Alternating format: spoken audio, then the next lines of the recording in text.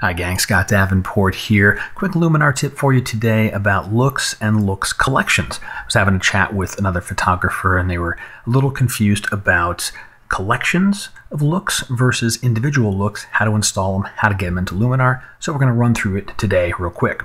Let's start with a looks collection or a looks pack. This is a group of looks that Skylum or a photographer has put together, and just as a whole collection of individual looks, and they come in a file with this extension of MP-Lum pack. And to install them into Luminar, it's as simple as get the file, double click on it, and it is installed into Luminar. That's it. There's no other steps, nothing else involved. And then once you have that installed, let's just pick a photo I haven't done any processing on. You look at it large, you go into your looks panel, and you'll see that's the pack I just installed, and a bunch of individual looks are available to use right away. Now, what about individual looks? So you can export a look as its own file. I'll show you how to do that here really quickly. You can take one of these things here. I've actually already done this. You can say export, and this would export the Landscape 3 look. And I've put that out here on my desktop.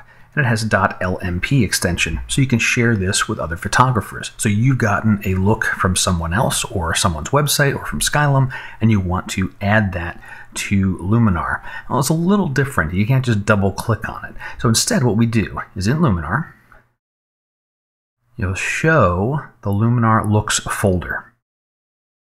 And that will pop up a different browser area or Explorer or Finder area. I've got a few that are stuffed in there, and you just want to copy the LMP file in there. So for this one, I'll just copy it into that area. Okay, and then back in Luminar, in your user looks right here, you'll find all of those individual looks, and there is the Landscape 3 I just copied in.